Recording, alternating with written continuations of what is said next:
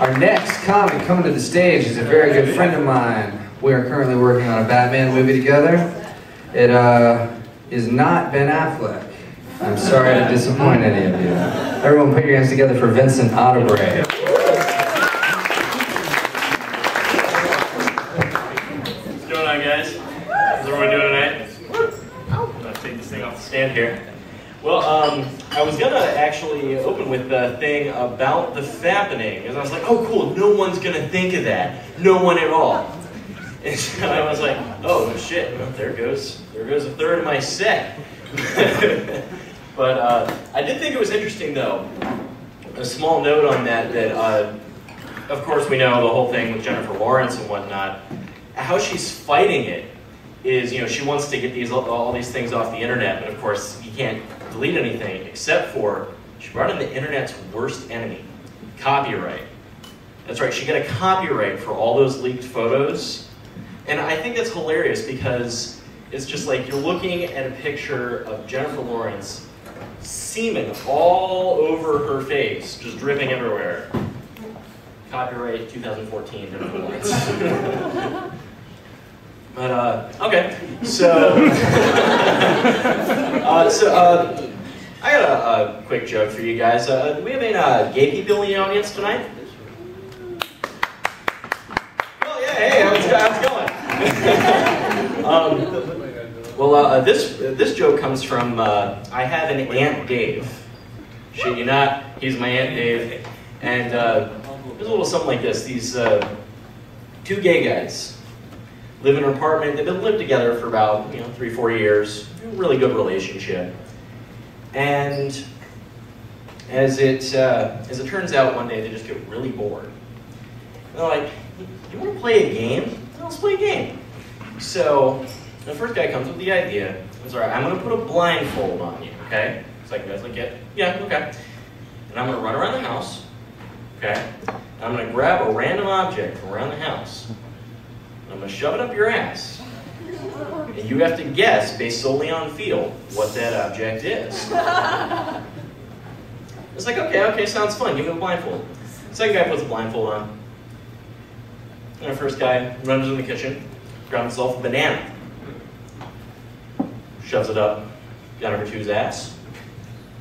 Guy number two's like, well, it's kind of squishy and smooth. It's reasonably sized.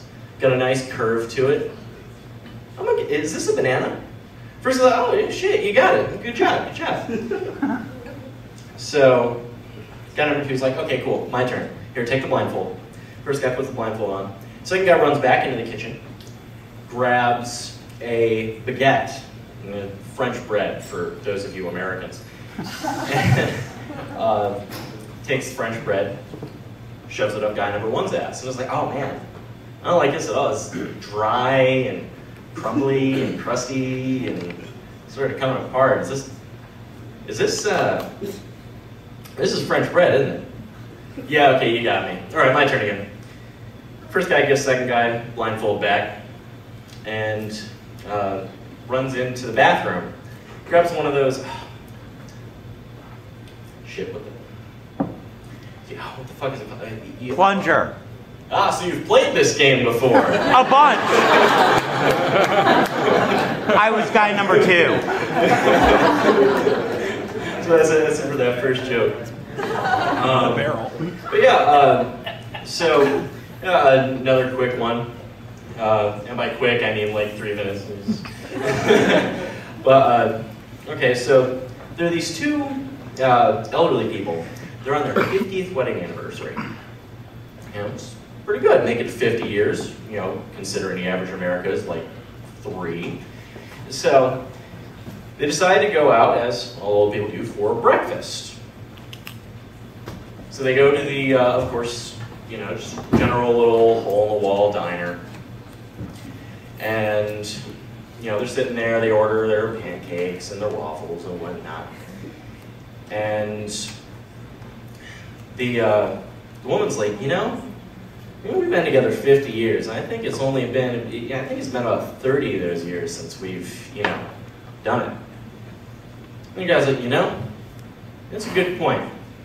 All right, right here, right now, in the restaurant. So much to the dismay of everyone in the restaurant, they begin disrobing and all that. And the woman's just like, she'd get real into it. She's like, oh, honey, my nipples are so hot. And he was like, yeah, of course they are. One's in the syrup, the other's in your coffee.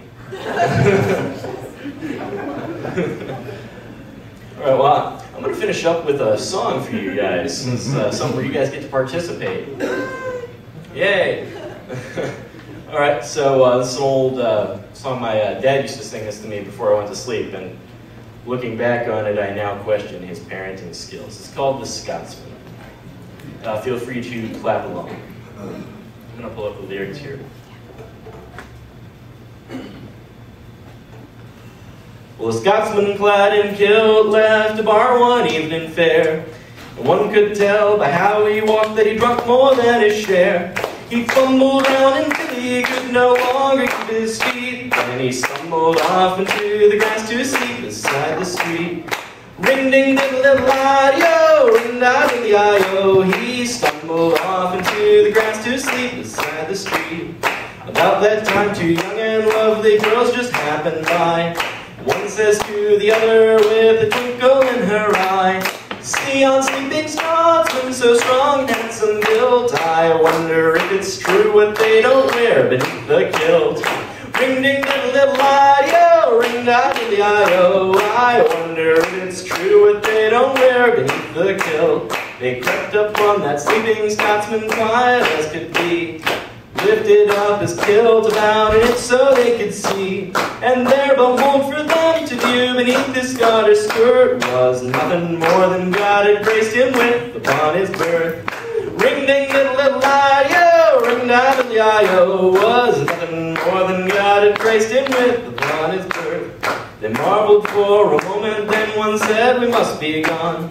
Let's leave a present for our friend before we move along. As a gift they left silk ribbon tied into a bow around the bonny Scots kilt did lift and show.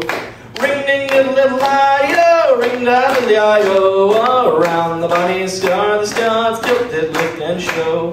Now the Scotsman woke to nature's call and stumbled towards the trees. Behind a bush he lifts his kilt and gawks at what he sees, and in a startled voice he says to what's before his eyes, oh, lad, I don't know where you've been, but I see you won first prize. Ring ding diddle diddle I-yo, ring da diddle I-yo. Oh, lad, I don't know where you've been, but I see you won first prize.